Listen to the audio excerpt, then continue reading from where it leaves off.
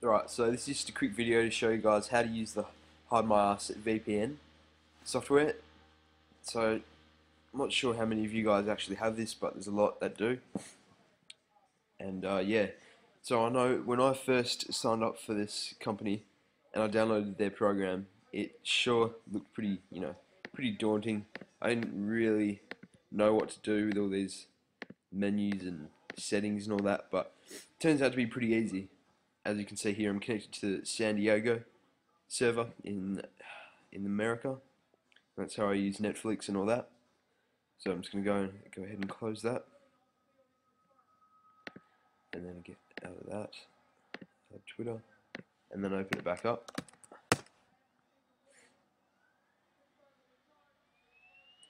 Okay, so first off, all you're going to need is dashboard. You're not going to need any of these unless you just want to tweak the settings a bit. You don't need any of these at all. I'm just disconnect for now. So username and password needs to be the same one that you get into your Hide My Ass dashboard or control panel with on their website. So that's my username, that's my password. I'll just show you guys where that is. So if you go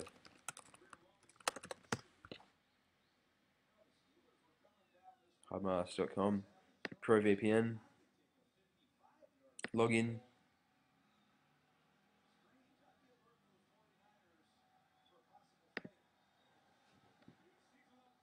and then there you go. So it's the same username and password. It takes you to get into this bit here. Back to the program. You don't have to touch any of these, but you should leave it on remember my username and password. That's the only one you really need. You don't really need that one or that one. Alright, so here's the important bit. So protocol PPTP or OpenVPN, they're basically exactly the same, except sometimes OpenVPN will be faster or PPTP will be faster depending on your connection.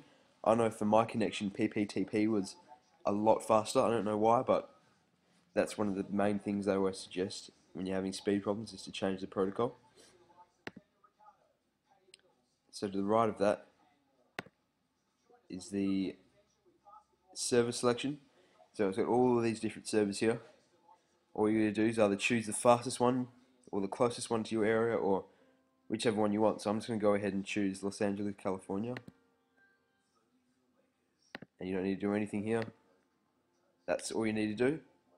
And then click connect. That'll load for a little bit.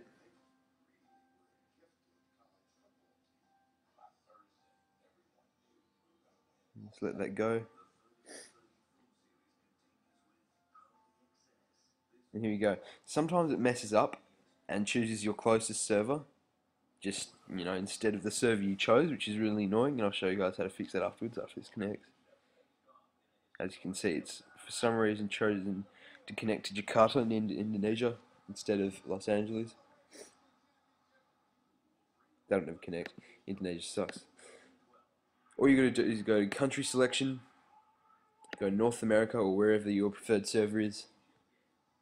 San Diego, that's my favorite one. Check that, and there you go. It's connecting to San Diego. So just wait on that for a bit. Here we go. Connecting to USA, California, San Diego. That's all there is to it. Don't need to play around with any of these at all. It'll all be fine. Don't need to go in the connection log. Don't need to go into the settings. It'll all be fine. And now you're free to use it. You can go on Netflix or do whatever you want, and all your traffic will be routed through their server of your choice. So thanks for watching. Please subscribe if you want more videos similar to this, and I'll see you guys with another video either later today or early tomorrow.